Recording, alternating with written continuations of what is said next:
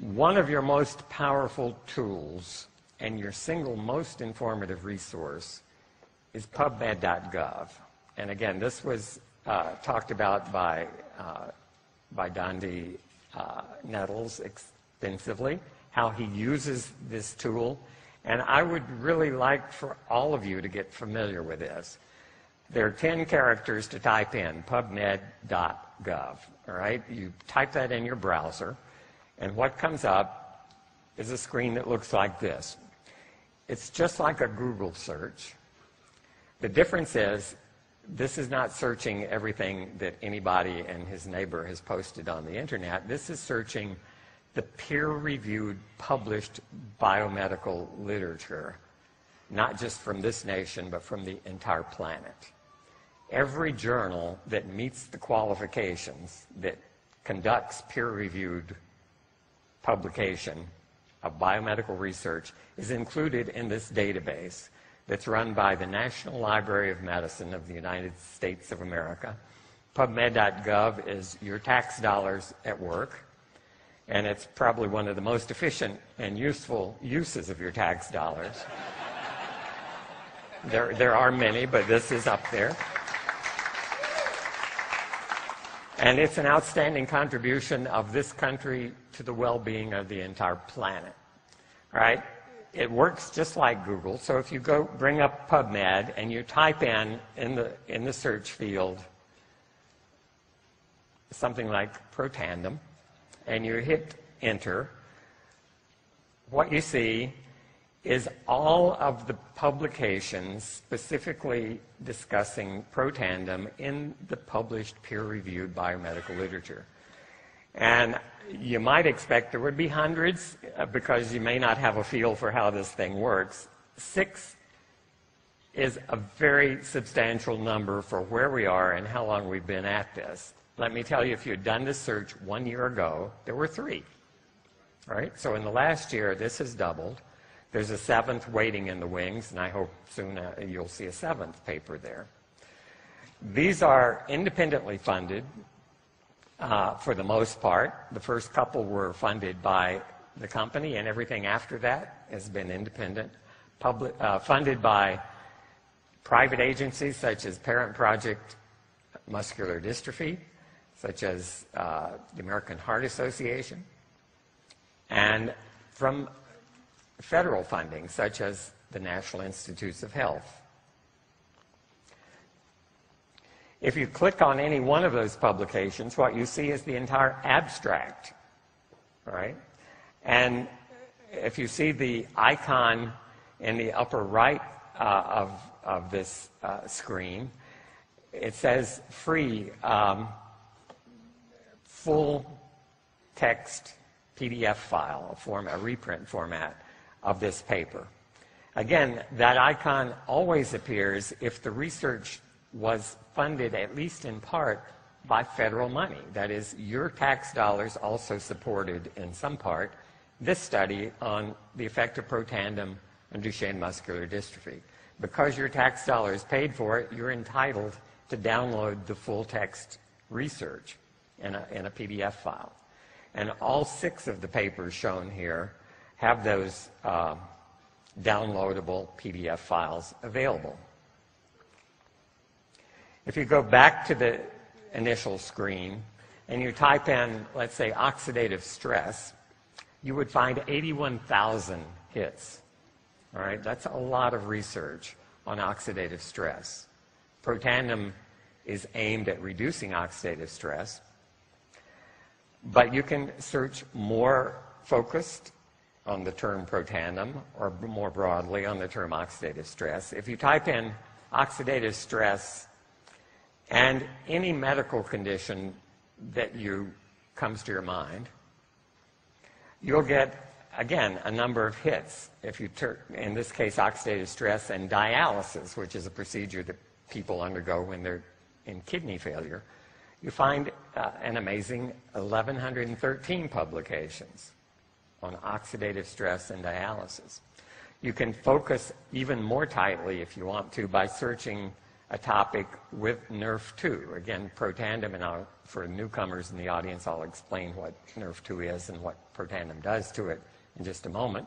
But here, if you do a search of cancer and NRF2, that is, what do NRF2 activating agents do to cancer in various studies, 475 papers already, and this is rapidly expanding.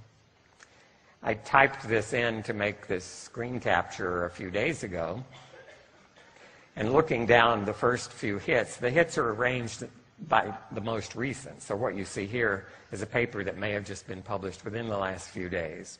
And so this number is changing continuously. You see the most recent stuff first. And as I was looking at the results of this hit, I noticed one paper that really changed an important way that I have viewed protandem vis-a-vis cancer. And I discussed this with a number of you this morning, and this is a big topic, protandem and cancer patients.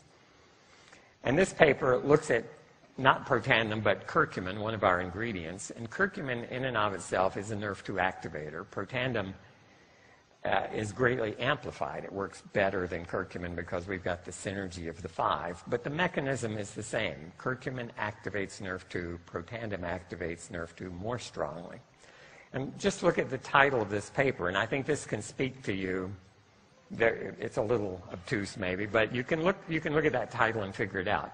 Curcumin, the golden spice from Indian saffron, the researcher here is Dr. Agarwal from India, and he has a particular affinity, I think, for Ayurvedic medicine, for traditional medicine from India. He's at Baylor Medical Center in Houston, Texas, well known in the field of NRF2 activators.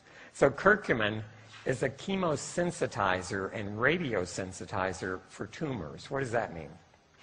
Tumors are treated with chemotherapy and with radiation. The reason for treating tumors with those two treatments, and they both increase oxidative stress substantially, is that unlike most other therapies that you get from the doctor that tend to make your cells work better, these two are designed to kill cells, because your body, if you have cancer, contains cells that are rogue cells. They're out of control. They're multiplying, trying to overtake your body. And a concern has been, because chemotherapy and radiotherapy both increase oxidative stress in an attempt to kill cancer cells, there's been a controversy for a number of years. Is antioxidant therapy a good idea here? Because you may actually protect the cells that you want to kill.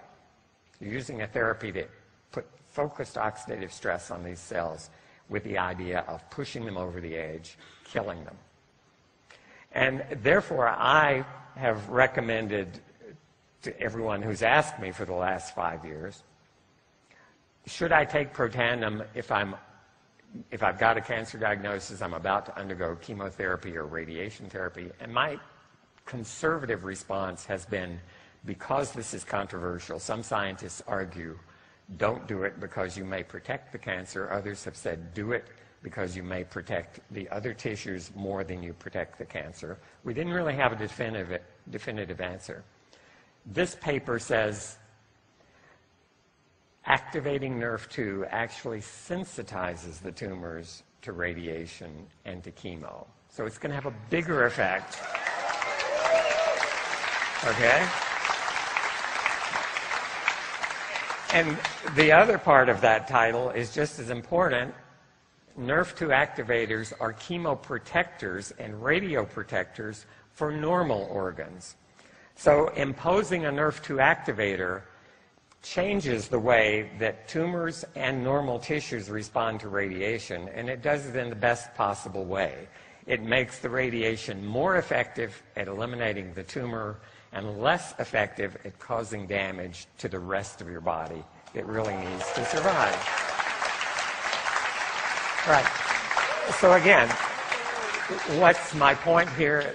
This is a changing scenario. Every week, I do these searches myself. I look at the most recent new papers that have just hit the press, and this is the kind of thing I learn. And it changes the way I view protandem. I said What I say today about it is very different from what I said 4 or 5 years ago, and this is precisely the reason. We're in the middle of a rapidly changing field, and we need to stay tuned to this company and to sites such as pubmed.gov to get the latest information.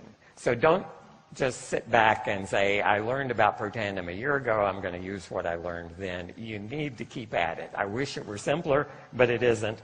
It's complicated, so hang in there. Do your best to keep up with this. Do your best to use this as an impressive tool. If you sit down with someone who's trying to decide, should I take this supplement or another supplement, a competing product perhaps, flip open your laptop, type in pubmed.gov and say, what's the other supplement you're concerned about or considering? Type it in. Now, some of them actually do have peer-reviewed published studies, not many. Not many products. Most products you type in, you get no hits at all. It's not there. And they may say, well, the company says on their website it does this, it does that. Okay, if it's true, they should submit it to a journal. They should get a peer-reviewed published paper. Then it will mean something.